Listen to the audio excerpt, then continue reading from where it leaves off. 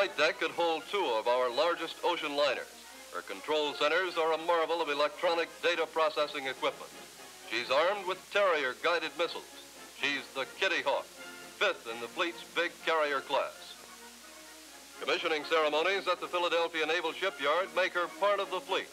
Admiral Arleigh Burke, Chief of Naval Operations, describes the Kitty Hawk as the forerunner of a new and greatly improved line of carriers.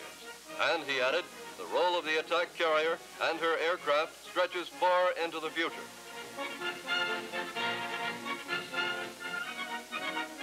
Kitty Hawk, mammoth and mighty addition to our fleet.